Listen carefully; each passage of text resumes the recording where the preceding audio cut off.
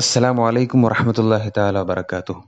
പ്രിയ കൂട്ടുകാരെ, ഏവർക്കും സ്വാദ് മീഡിയയിലേക്ക് സ്വാഗതം.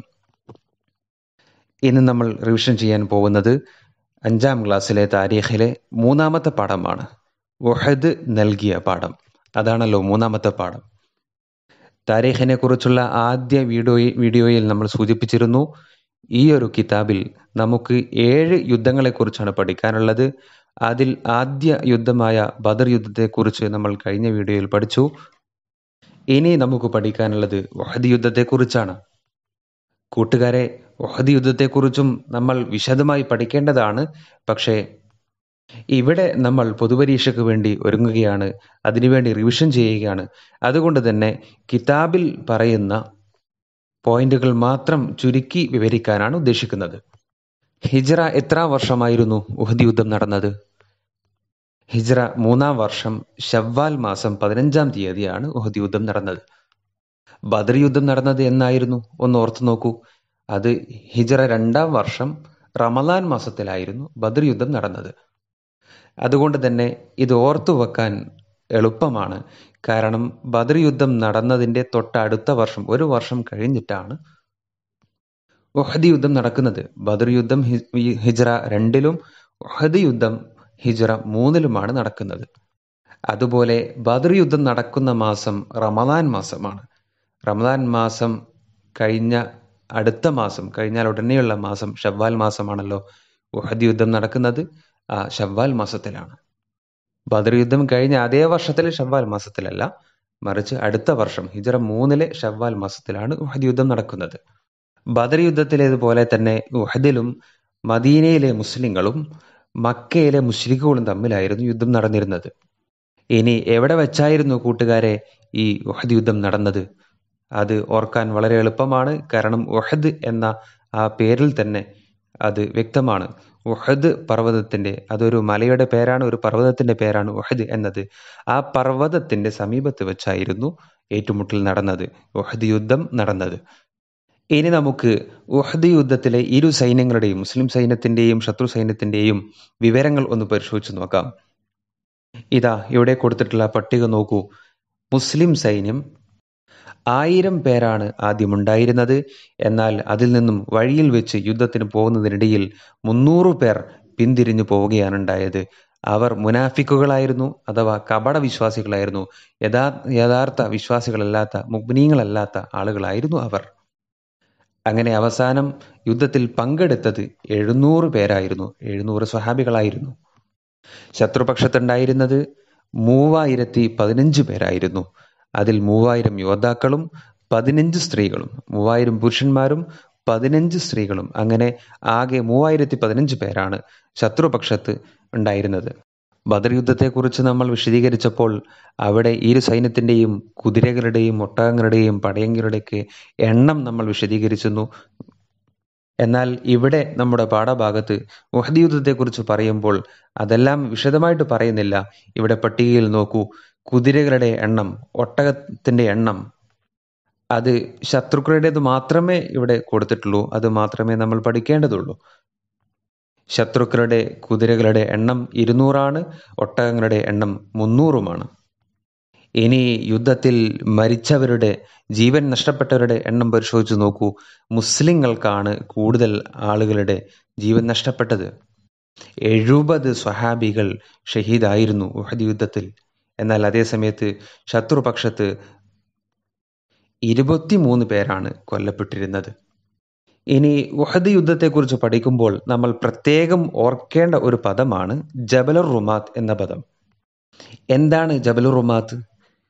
ഉഹദ് പർവ്വതത്തിന്റെ പരിസരത്തുള്ള ഒരു കുന്നാണ്, ഒരു ചെറിയൊരു മലയാണ് ജബലുർ റുമാത്ത്. എന്തൊക്കെയാണ് ജബലുർ റുമാത്തിന് ഉഹദ് യുദ്ധത്തിലുള്ള പ്രാധാന്യം? നബി സല്ലല്ലാഹു അലൈഹി വസല്ലമ യുദ്ധം തുടങ്ങുന്നതിന് മുമ്പ് സ്വഹാബികളുടെ കൂട്ടത്തിൽ നിന്നും അമ്പെയ്ത്തിൽ വിദഗ്ധരായ, നന്നായി അമ്പെറിയാൻ അറിയുന്ന 50 സ്വഹാബികളെ സെലക്ട് ചെയ്തിരുന്നു. അവരെ നിർത്തിയിരുന്നത്, അവരെ വിന്യസിച്ചിരുന്നത് ഈ ജബലുർ റുമാത്ത് എന്ന മലയുടെ മുകളിലായിരുന്നു. ആ മലയുടെ പിന്നിൽ കൂടി വരുന്ന ശത്രുക്കളെ തടയാനായിരുന്നു നബി സല്ലല്ലാഹു അലൈഹി വസല്ലമ അങ്ങനെ ചെയ്തിരുന്നത്. ഇങ്ങനെ 50 പേരെ ജബലുർ റുമാത്തിന്റെ മുകളിൽ നിയമിക്കുന്ന സമയത്ത് നബി സല്ലല്ലാഹു അലൈഹി വസല്ലമ അവർക്ക് പ്രത്യേകം ഒരു നിർദ്ദേശം കൊടുത്തിരുന്നു.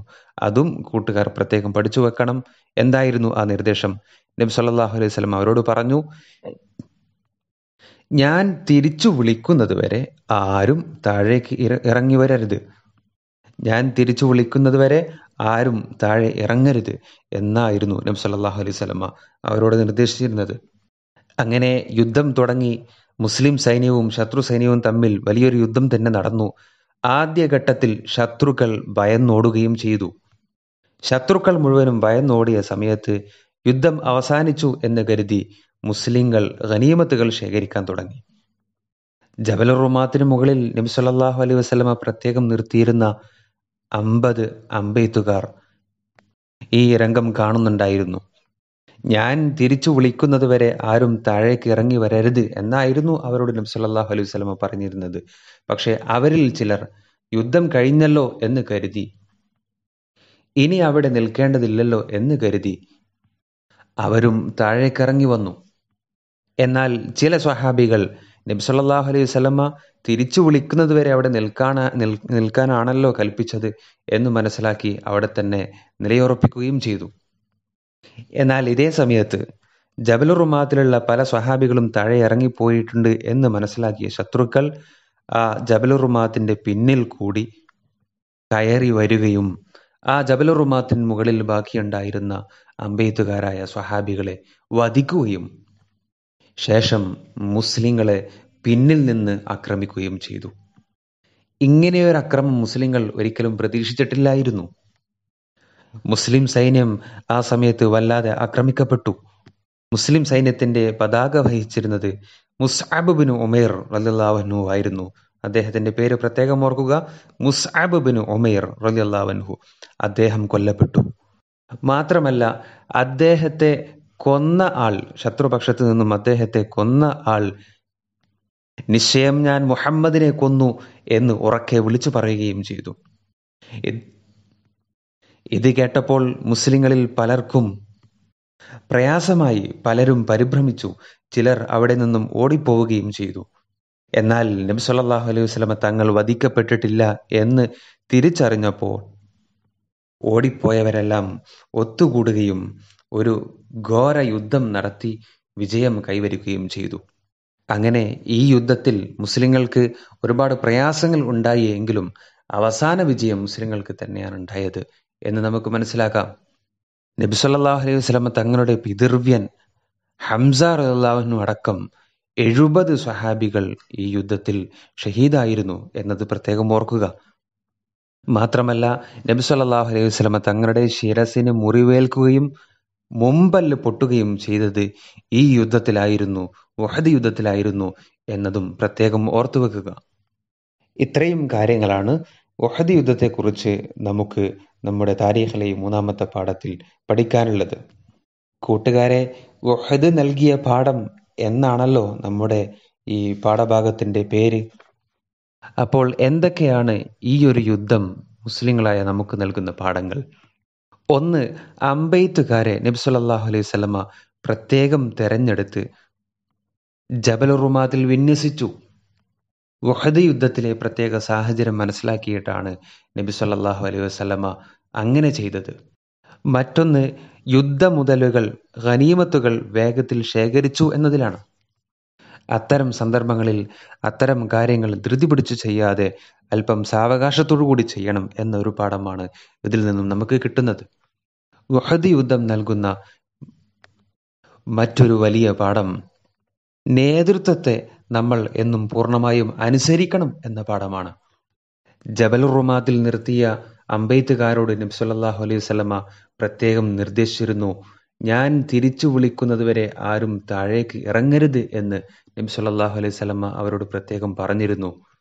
നബി സല്ലല്ലാഹു അലൈഹി വസല്ലമയുടെ ഈ ഒരു നിർദ്ദേശം പൂർണ്ണമായും എല്ലാവർക്കും പാലിക്കാൻ കഴിയാതിരുന്നപ്പോഴാണ് മുസ്ലിം സൈന്യത്തിന് വലിയ നഷ്ടം നേരിടേണ്ടി വന്നത്. അപ്പോൾ ഇത്രയും കാര്യങ്ങളാണ് ഈ ഒരു പാഠഭാഗത്ത് നമുക്ക് മനസ്സിലാക്കാനുള്ളത്. പ്രത്യേകം ഓർക്കുക, ബദർ യുദ്ധത്തിലെ പരാജയത്തിനു പ്രതികാരമായാണ് ശത്രുക്കൾ ഉഹദ് യുദ്ധത്തിനായിട്ട് വന്നത്. ഉഹദ് പർവ്വതത്തിന്റെ സമീപം വെച്ചായിരുന്നു ഉഹദ് യുദ്ധം നടന്നത് ഹിജ്റ 3-ാം വർഷം ശവ്വാൽ മാസം 15-ാം തീയതി ആയിരുന്നു ആ യുദ്ധം നടന്നത്. അതുപോലെ തന്നെ ജബലുർ റുമാത്തിനെ കുറിച്ച് പറഞ്ഞ കാര്യങ്ങളും പ്രത്യേകം ഓർക്കുക. നബി സല്ലല്ലാഹു അലൈഹി വസല്ലമ അമ്പെയ്ത്തിൽ വിദഗ്ധരായ 50 പേരെ വിന്യസിച്ചിരുന്നത് ആ മലയുടെ മുകളിലായിരുന്നു. ആ മലയുടെ പിന്നിൽ കൂടി വരുന്ന ശത്രുക്കളെ തടയാനായിരുന്നു നബി സല്ലല്ലാഹു അലൈഹി വസല്ലമ അങ്ങനെ ചെയ്തത്. ഞാൻ തിരിച്ചു വിളിക്കും വരെ ആരും താഴേക്ക് ഇറങ്ങരുത് എന്ന് നബി സല്ലല്ലാഹു അലൈഹി വസല്ലമ പ്രത്യേകം നിർദ്ദേശിച്ചിരുന്നു. ഇതൊക്കെ പ്രത്യേകം ഓർത്തു വെക്കുക. മുസ്അബ് ബിൻ ഉമൈർ റളിയല്ലാഹു അൻഹു ആയിരുന്നു മുസ്ലിം സൈന്യത്തിന്റെ പതാക വഹിച്ചിരുന്നത്. അദ്ദേഹത്തെ വധിച്ചപ്പോഴായിരുന്നു ആ വധിച്ച ശത്രു നിശ്ചയം ഞാൻ മുഹമ്മദിനെ കൊന്നു എന്ന് ഉറക്കെ വിളിച്ചു പറഞ്ഞത്. നബി സല്ലല്ലാഹു അലൈഹി വസല്ലമ തങ്ങളുടെ പിതൃവ്യൻ ഹംസ റളിയല്ലാഹു അൻഹു ഷഹീദായതും നബി സല്ലല്ലാഹു അലൈഹി വസല്ലമ തങ്ങളുടെ ശിരസിന് മുറിവേൽക്കുകയും മുമ്പല്ല് പൊട്ടുകയും ചെയ്തതും ഈ യുദ്ധത്തിലായിരുന്നു എന്നതും പ്രത്യേകം ഓർക്കുക. ഇത്രയും കാര്യങ്ങളാണ് ഈ ഒരു പാഠഭാഗത്ത് പഠിക്കാനുള്ളത്. ബദറിലും ഉഹദിലും ഒക്കെ പങ്കെടുത്ത സ്വഹാബികളുടെയും അംബിയ മുർസലുകളുടെ കൂടെയും ഒക്കെ ജന്നാത്തുൽ ഫിർദൗസിൽ ഒരുമിച്ച് കൂടാൻ അള്ളാഹു നമുക്ക് തൗഫീഖ് നൽകട്ടെ.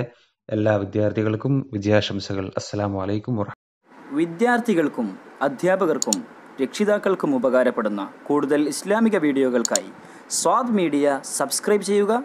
വീഡിയോ ഇഷ്ടമായെങ്കിൽ ലൈക്ക് ചെയ്യുക. നിങ്ങളുടെ പ്രിയപ്പെട്ടവരുമായി ഷെയർ ചെയ്യുക. സ്വാദ് ലിസ്സിഗാർ.